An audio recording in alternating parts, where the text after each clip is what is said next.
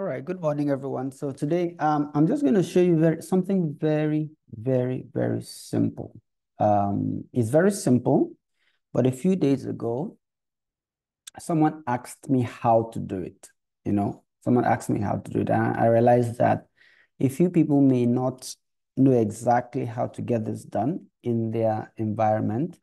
I used to do this long ago, but I mean, I still realize that people still need to find out or need to know how to get this done. What it is a scenario where someone gives you a backup set that is from another, that was generated on another system. What this means is that someone somewhere else outside your environment took a backup of a database, and you need to bring it into your environment and restore it there.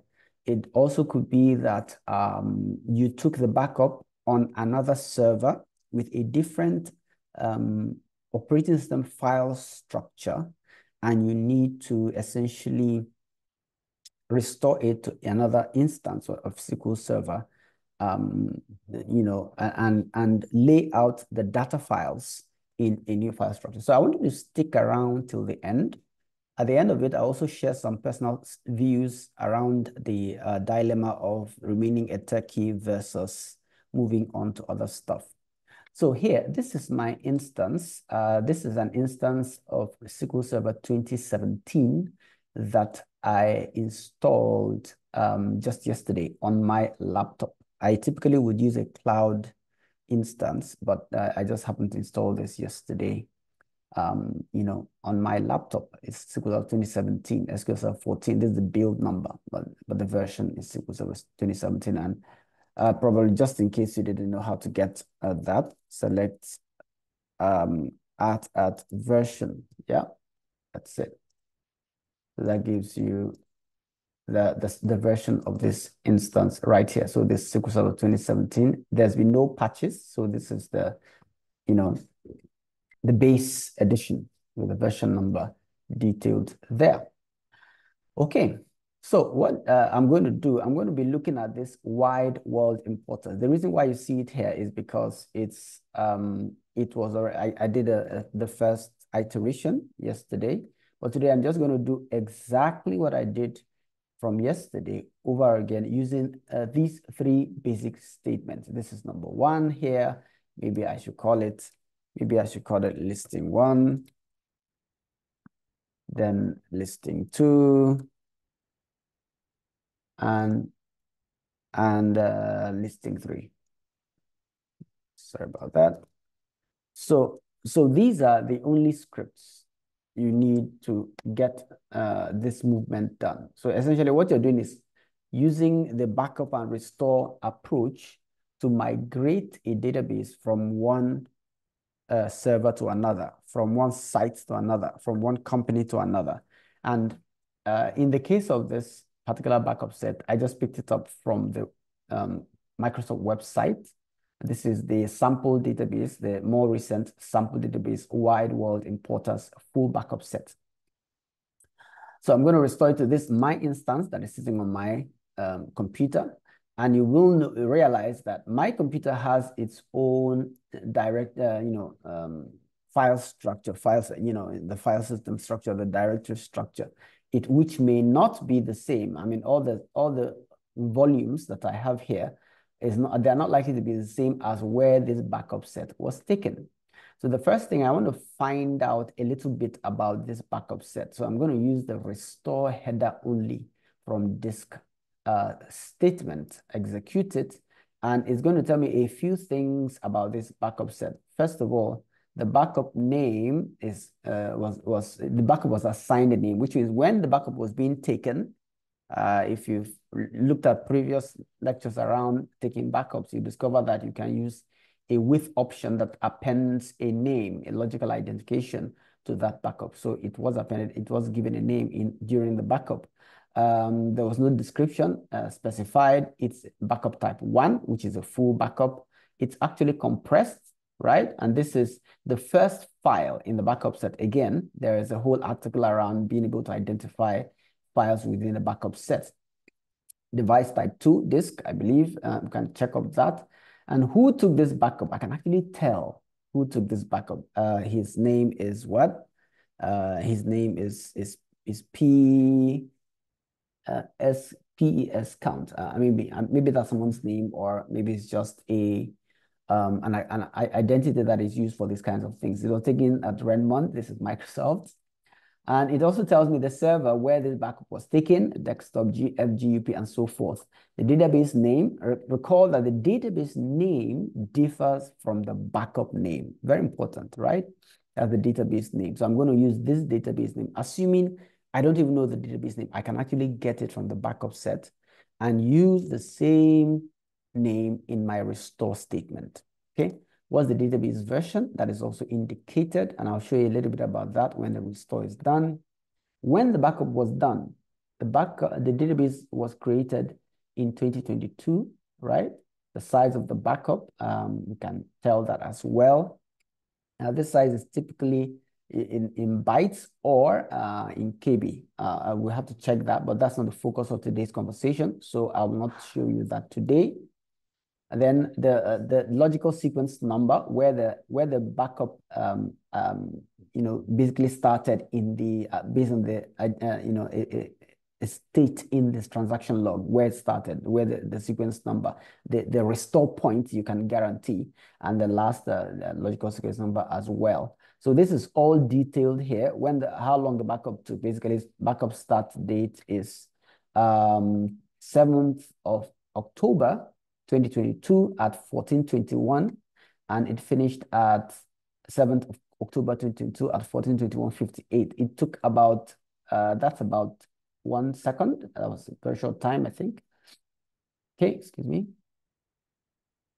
All right, so that's basically most of the information. You can go on and on and get a few things here. It even tells us the recovery model of the original database, where the backup set was taken, and so forth. All right, so that's the restore header only from disk. I'm also going to do another statement that says restore file list only from disk.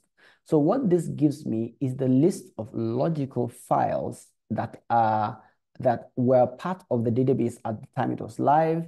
It also shows me what directory paths these logical files were sitting in at the original database before they were taken. So that means that I can identify the logical file names, and I can now use it in my restore statement to do the restore and push the physical file to a directory that I choose, to a path, a folder that I choose, right? It also tells me what the file groups are and so forth, the typical size. Now, if you have size constraints, you may want to check this out. You may want to check this out to really determine what space requirement you need to check. Calc, 1 gig actually.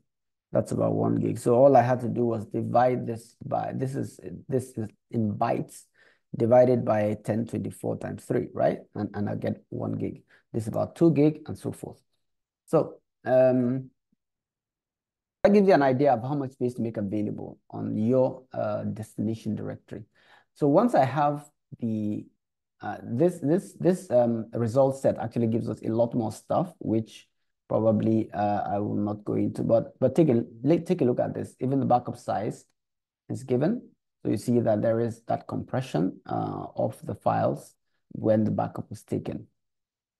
All right, so I'm going to move my the first logical file, wwi_primary, to a path on my computer called d/data.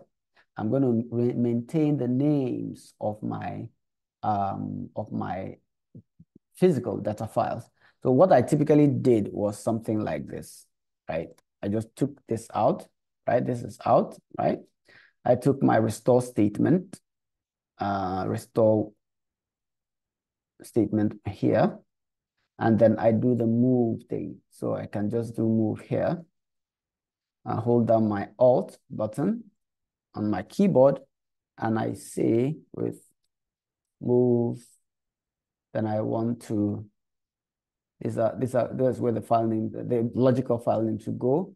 Then I move to the disk, right? right? That's it. Close up this and include my commas. Close up this and include my commas. Close up this, include my commas, close up this. All right. Now I'm going to change the path. So I just take the path here. I take away everything from here. We delete all the way up to here, right? Slash data. Now, if I want to move the log file to a log directory, all I have to do is to change this. This is cool. Then I add the recovery statement as well. The option, the recovery to recover the database after the restore is done. Okay, so this is my statement and I run it. The starts argument or clause tells the engine that I want you to show me how the progress. I can decide to do this progress as every 10%, 20%, or 1%. Maybe for it to show up more, I can do 5, right?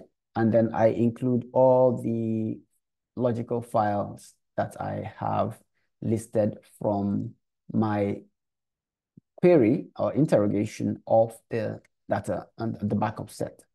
Okay, so I then execute. I'm going to execute. Okay. All right. So I like the fact that this error came up because it's an important thing to learn from. Because I already have this database, I did it before. It says restore cannot process database. Why wasn't important? Because it is in use by this session. So all I have to do is to switch the database context and say use master go, right? So that I do the restore. I could get another error about conflicting files. So, okay, sorry, that was a mistake here. So let's go back to the file list only. I have user data twice, so this should be log. So the logical file name should go to its own physical file. Again, and the messages begin to pour out. If it's not able to lock the database, then likely it will also return an error. If it's taking this amount of time, it's probably not able to lock the database, right? So I'm also going to probably add a replace statement. Yes, exclusive access could not be obtained because the database is in use.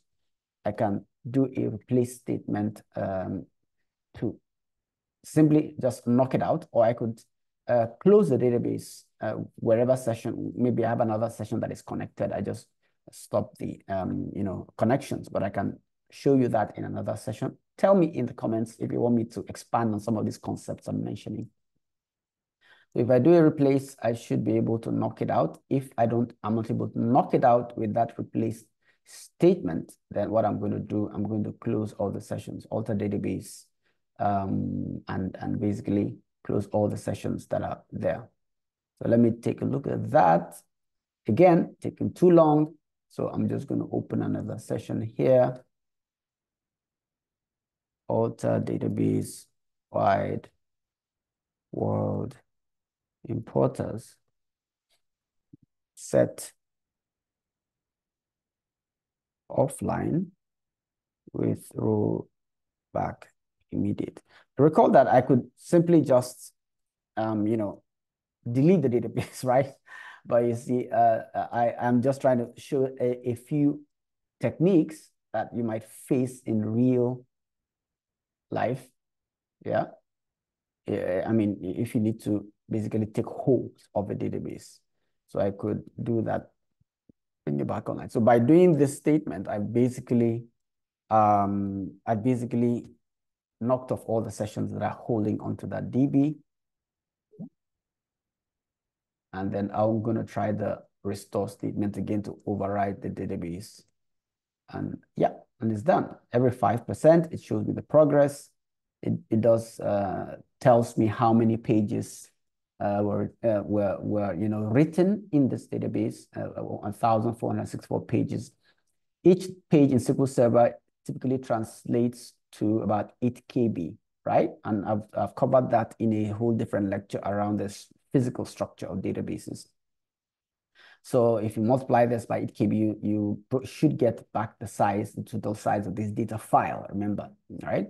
Then because this database was probably backed up in a lower version of SQL Server, the recovery process upgrades up till the current version of the instance as well. And that is done. So thank you for hanging out with me this morning. I'm just going to stop sharing my screen, bring up my video, and talk a little bit about something that I think is a bonus for you if you are interested in this kind of conversation. So I'm going to turn on my video right now. Now, I spent about 7 years of my career doing SQL Server databases, and I know a lot of things like the back of my hand. But at a point, I began to question why, what is the next phase? What's the next for me as a person, as a professional? I could decide to continue being an expert in SQL Server, dig deeper, go for conferences, become maybe an MVP. Many people are doing that successfully in their careers. But I also began to brainstorm on the likely outcomes of that path. Am I going to be a techie forever? I also looked at the growth path of a lot of my seniors, both who are leading, and I made a choice. I made a choice that I wanted to do something different. I switched to enterprise architecture. And out of that thinking, I built my own concept around career growth. And that's why I have a Udemy course called Career Growth Strategies in Information Technology. A person who has my background could decide to remain a techie and grow in that path, depending on their context, right? He could also decide to become a manager and lead people if he has capacity to do that. He also decide to morph into another area of IT, service management, enterprise architecture, project management, etc. Another path that allows him to broaden his thinking around how IT works. So I don't know where you are in your journey, but taking my course on Udemy, Career Growth Strategies in Information Technology might be useful to you. So check it out. Just Google my name, Kenneth Igiri, and you will find the course on Udemy. I hope you enjoyed this if you're a DBA, and I hope you're also able to chart your own path to growth in your career. Thank you. Have a wonderful rest of your day.